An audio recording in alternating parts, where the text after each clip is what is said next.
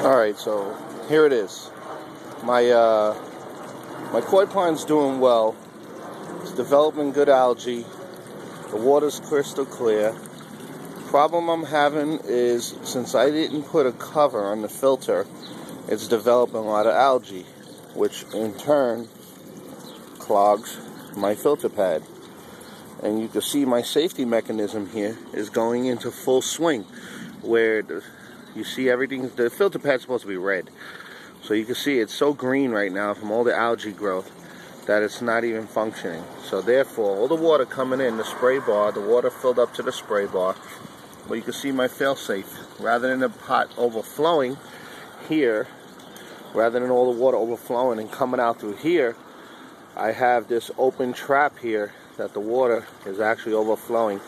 You can see it goes right into the spout, and in return will go down into the spout and pour back into the pond.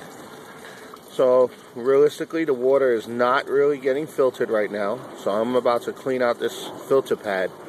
But the fail-safe is working, which I've never seen it work yet because I never had this problem.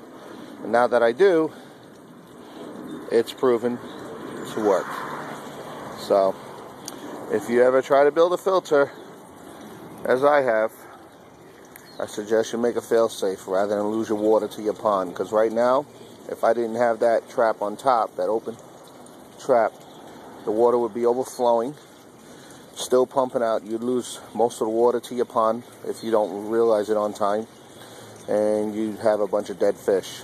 So good luck if you care to try this technique, and I hope everything works out. Feel free to, write any comments, any suggestions you may have, and you could subscribe to my page. By all means, feel free to do so. Contact me. I'll try to get back to you as soon as I can. Enjoy.